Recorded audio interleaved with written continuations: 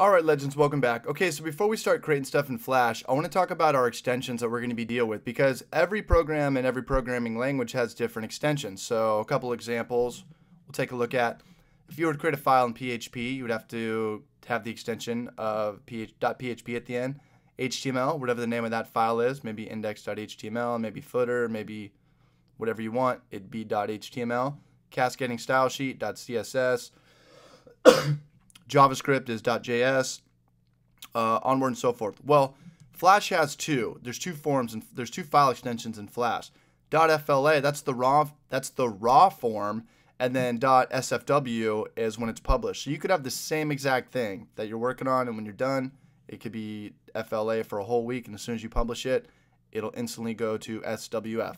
Let's go ahead and create an example. So over here, let's go ahead and grab any tool. I'll grab a rectangular tool or a polystar tool.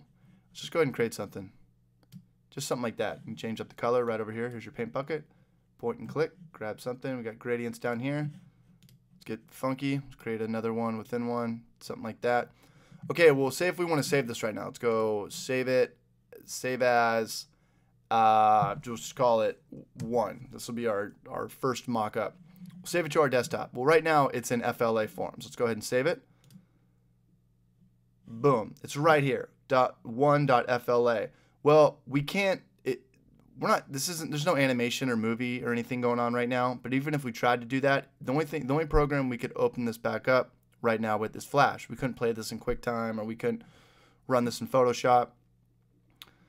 1.fla, it just opened it right back up for us. Well, how do we publish this? Well, let's go to File, Publish, Settings, and let's output the file. Don't worry about all this other jargon right here.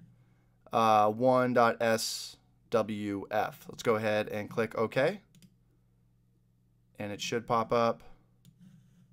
Did we save it to our desktop? I'm sorry, let me try that again. File, Public, Settings. Let's go ahead and click Publish. Oh, right down here before, I think I jumped the gun and didn't click Publish. Let's click Publish. And let's go ahead and click Save. Let's go and click OK. Sorry, it's been a long day.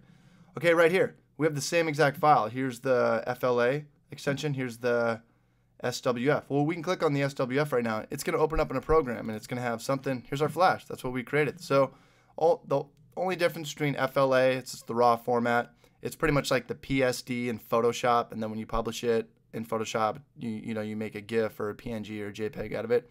Well, that's what the SWF is. It's just the published form of the .fla. All right, guys, hopefully this made sense. Good luck with this. In the next video, let's start creating some cool stuff. All right, I'll see you guys over there.